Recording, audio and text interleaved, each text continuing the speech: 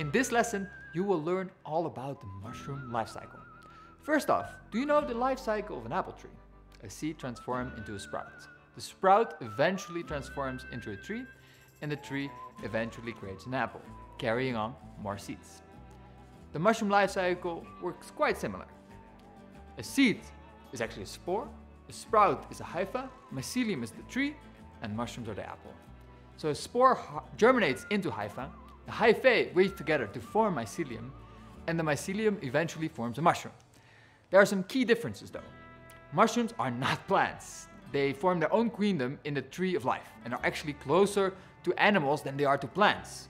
Although until the 1970s they were put in the same corner as plants, we have learned much since then. Mushrooms, just like us, breathe in oxygen and exhale carbon dioxide. They also cannot photosynthesize and have to make do with the nutrients available in their environment. Like we have mentioned before, the queendom of fungi is very diverse, and not all fungi produces mushrooms. Species in the sub-queendom of Dicaria are capable of producing mushrooms. The two divisions in this sub-queendom are called Basidiomycota and Ascomycota. Basidio means pin and Asco means a wine sack. Some examples of Basidiomycota are oyster mushrooms, Pleurotus species, sacred mushrooms, Psilocybe species, and the fly agaric, that's the Amanita muscaria, and so many more. Some examples of species within the division of Ascomycota are truffles, cordyceps, and morels.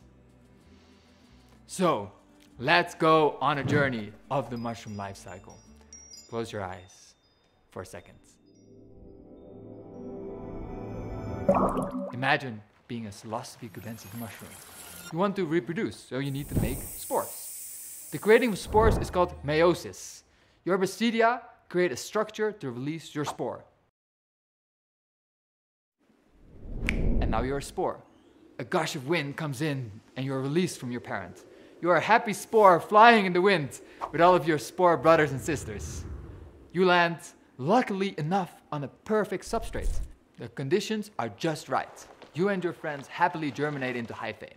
Hyphae at this stage are haploid. They have only one nucleus in their cell.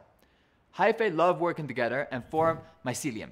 Mycelium is often formed by hyphae weaving together without fusing.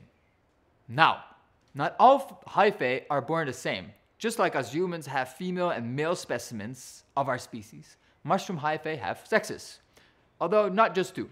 In Basidiomycota, we often talk about mating type A and B. A and B are compatible, but there are not just one A and one B.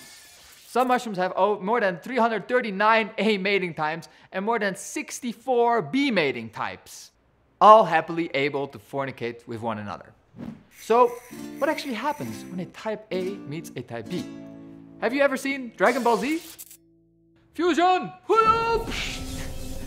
When a type A and a type B meet, they fuse together and transform a haploid cell with one nucleus to a diploid cell, which is multinucleate, and it contains the superpowers of both A and B.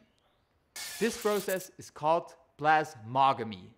So now you are a mycelium with haploid cells and diploid cells, all happily working together. Yet you want more out of life. You want to make sure the next generation can form life. So all of you decide to start a massive building project, a mushroom. Everyone works together to create this amazing structure. Even the hyphae that have not gone through plasmogamy help out to secure the success of the next generation. And then it all starts again. That's it for this lesson. Leave your comments and questions in the discussion box up here, and I'll see you in a future lesson.